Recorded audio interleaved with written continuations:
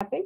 e4, e5, knight f3, knight c6, the Italian game, two knights. And then comes bishop c4, knight f6, d3, opening up the dark square bishop, h6, preventing the dark square bishop from coming to g5 or f4, c3, it's a very common idea in this position, d6, knight d2, g5, already pushing king side, knight f1, idea is to bring knight g3, bishop g2, development, knight g3, a6, a4, a3, and bishop e6.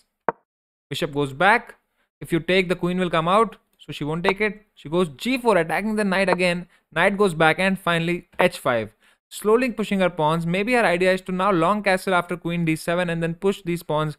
Maybe h4, g3 is going to come later on. Knight e2, very passive. White is now looking queen d7, preparing long castle. Bishop c2 and d5, opening up the center.